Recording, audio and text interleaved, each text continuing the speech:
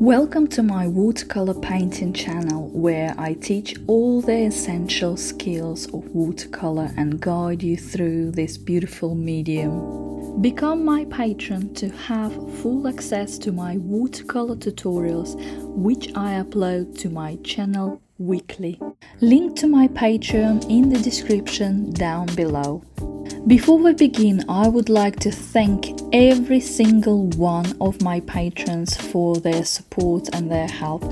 Thank you so much, guys, you mean the world to me. In this video, I'm gonna show you how I approach painting watercolor beetle. So I transferred beetle on my good quality watercolor paper, so I'm using 300 GSM cold press arches, and I am starting painting wet on dry, and I'm using brush size number 8 from Polina Bright, and I am using very light colors to start with. And what I like to do, I like to paint my first layer all in one go, so I don't paint separately parts of the subject and wait. My first layer usually covers absolutely everything, and I absolutely love doing it that way. So on the right hand side you can see the reference picture of my beetle, and I am looking at my reference picture and I'm trying to see what are the lightest parts of the colors I can see. So I can see pinkish colors, I can see very light green colors. So I'm applying this knowledge to my first layer, and I am trying to cover and add all these colors to my first layer. And I am not using a lot of pigment, I use rather a lot of water for this one. It allows me to get some moisture inside my painting, and also I can add slight colors to sort of map out where everything is going to be on the picture.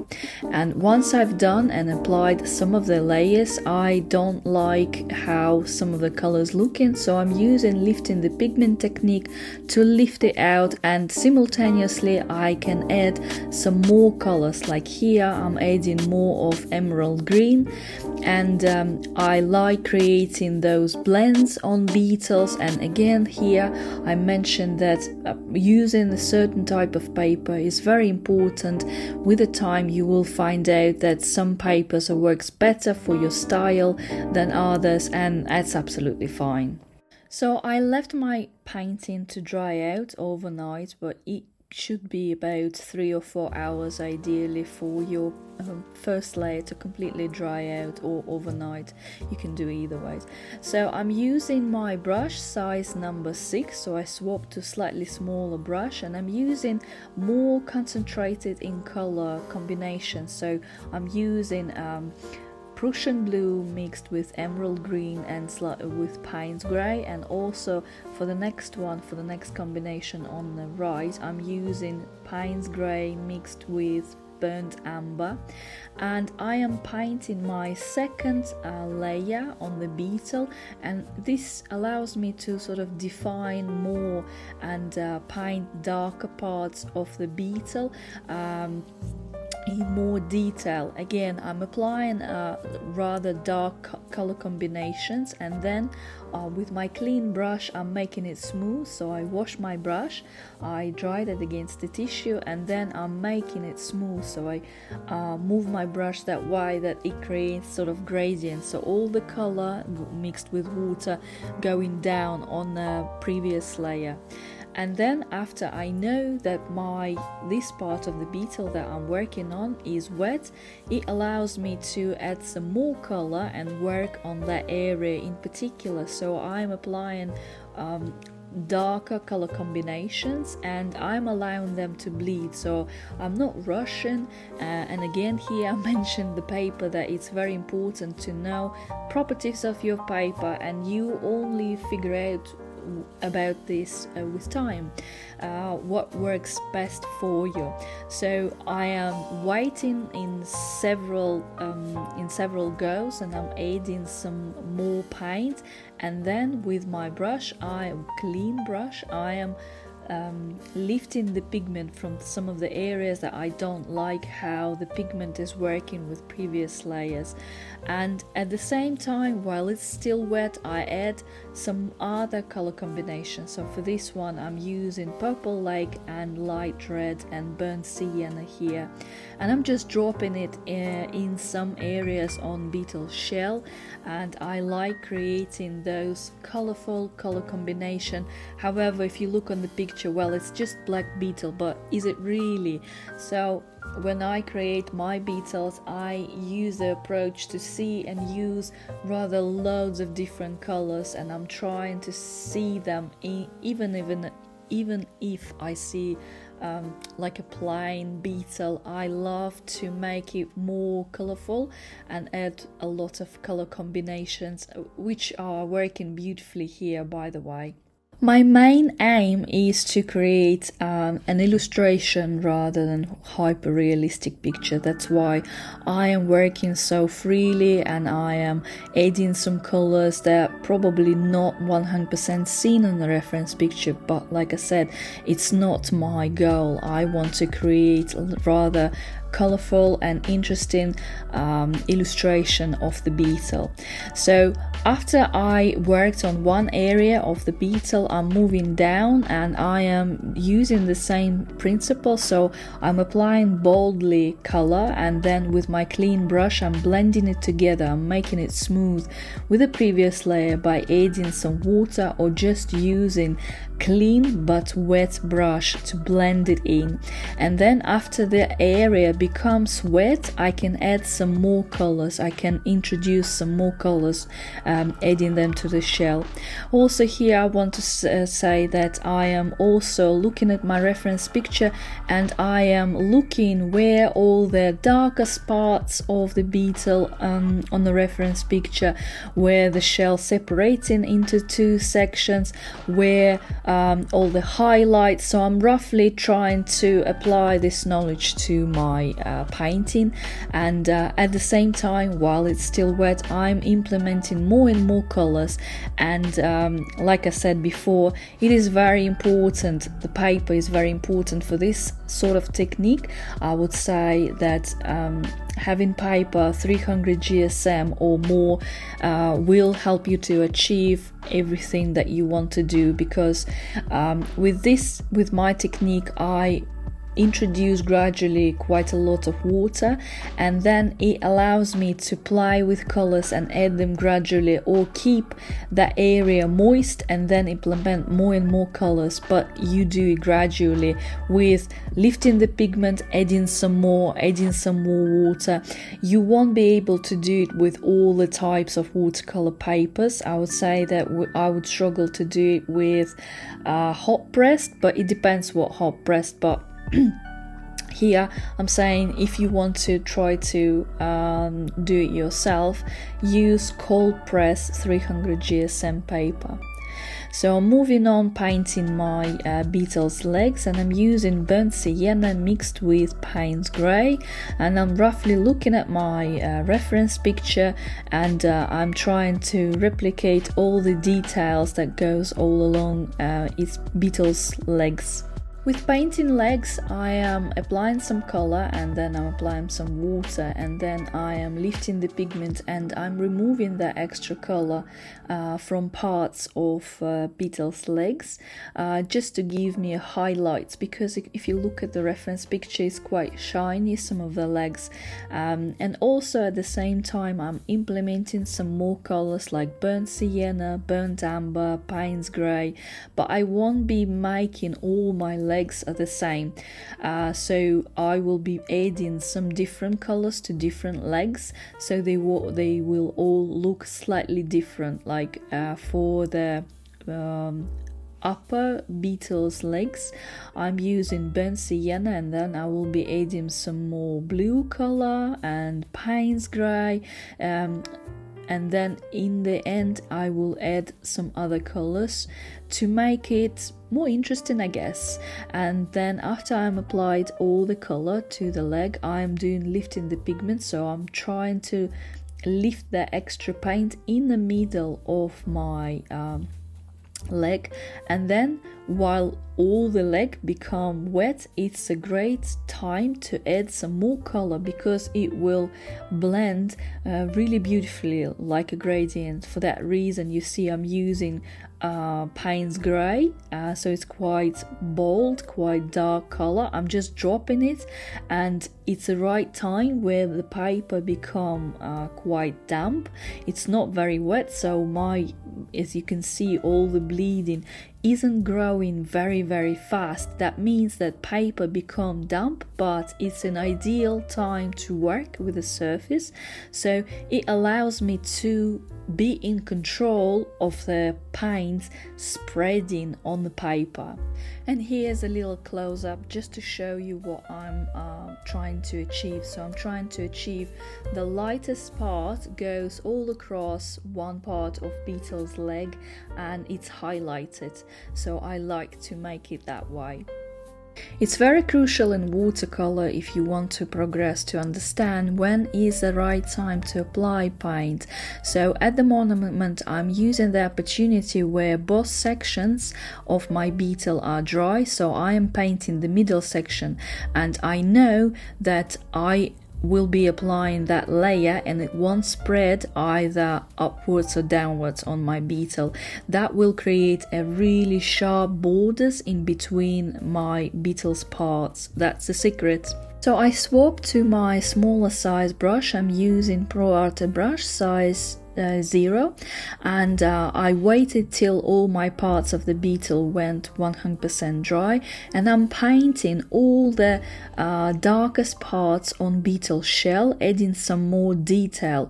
As you can see, I am trying to add details. I'm trying to add vertical lines that slightly ridged, and also I'm trying to add darker colors to some of the legs of my beetle, and I'm using darker combination, so it's burnt amber with some Payne's Grey, and they're rather dark, so they create nice contrast with previous layers.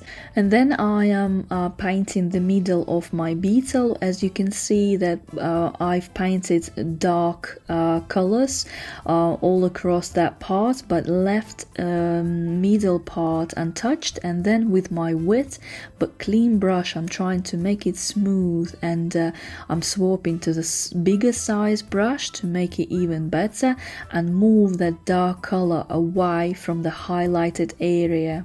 I wanted to add more tonal values to my painting, so I'm using Payne's Grey to paint darker parts of my beetle, so I'm adding it to the shady or really dark parts on my beetle, and I'm using my brush size number 6. As you can see that I've done the same, so I applied boldly this color to the darker shady part, and then I washed my brush, dried it against the tissue, and then I just smooth it together, and then I'm moving and only adding water around it, and it allows me to work with this area precisely. And I'm also implementing some more colors. I'm using emerald green and I'm adding it to the top part of my beetle, and I'm doing it exactly the same.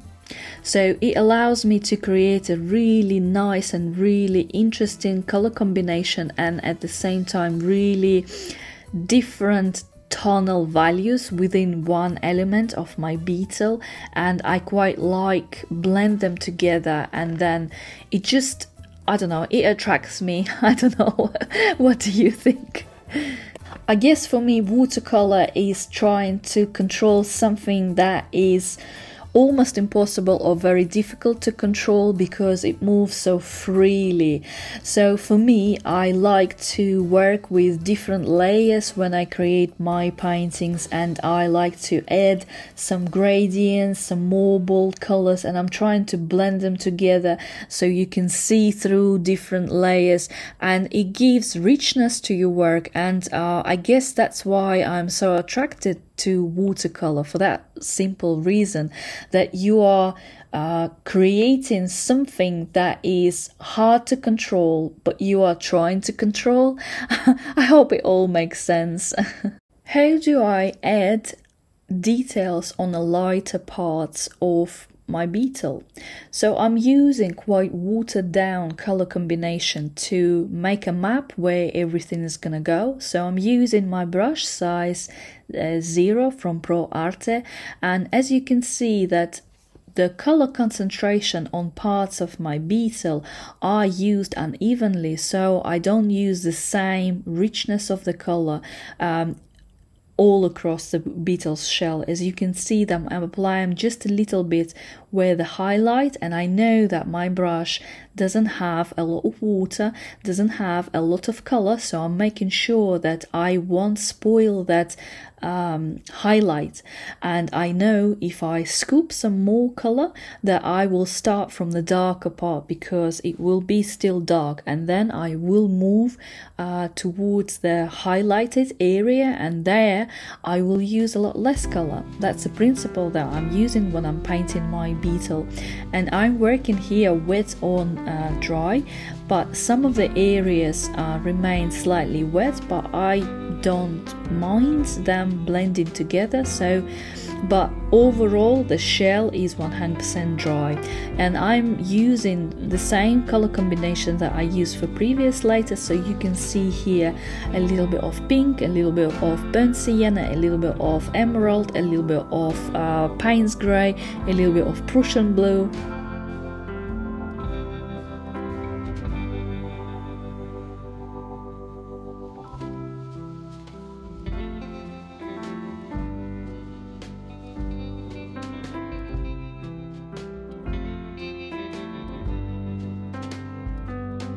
So I'm working wet on dry, and I'm just applying burnt sienna with light red to some parts of my beetle.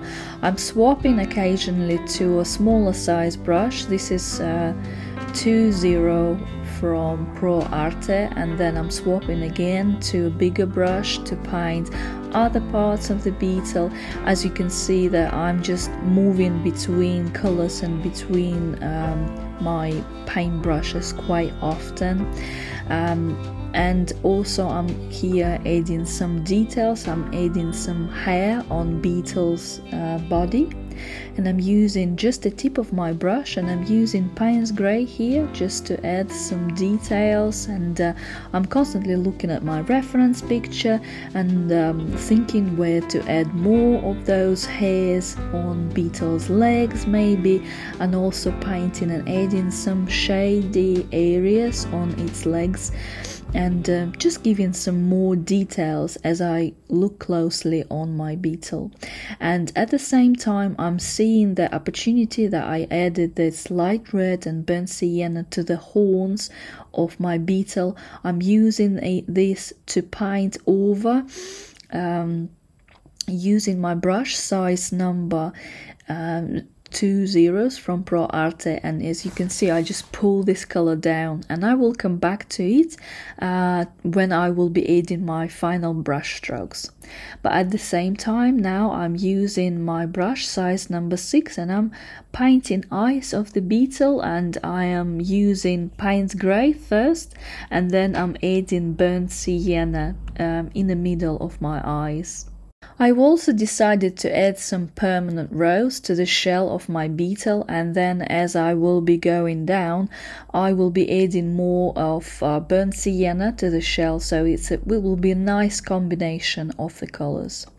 And then after that I will be adding my final touches, and I'm using my brush size number 00, and I'm going to be painting vertical lines that goes across beetle's shell, and I'm using just the tip of my brush just to place some brush strokes across beetle's shell, and I'm using emerald green for that purpose, and I'm just applying it in some areas where it seems to be appropriate to have those greener details on the beetle shell.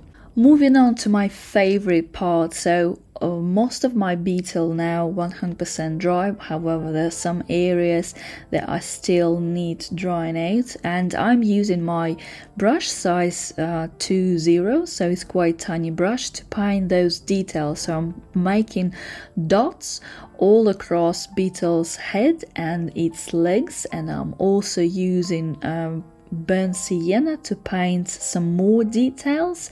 I'm looking at my reference picture and I'm just judging where it needs to be adjusted, and I'm also placing burnt sienna spots as well. Here is another close-up of my beetle. See how I add those details. I am placing with the tip of my brush and I'm repeating the shape of that bold black spot on beetle shell. So, and as I go away from it, the paint on my brush running out, so they will become lighter, all the brush strokes. So the main principle I use that I want them to overlap previous layers, so they will be seen, because they add a lot of detail, a lot of structure to my beetle, but at the same time, simultaneously, I don't want them to stand out, so I don't will use black color to paint over headlines. So this is it, guys. I hope you enjoyed watching it. Become my patron to have full access to my watercolor tutorials, which I upload to my channel weekly. See you next time. Bye!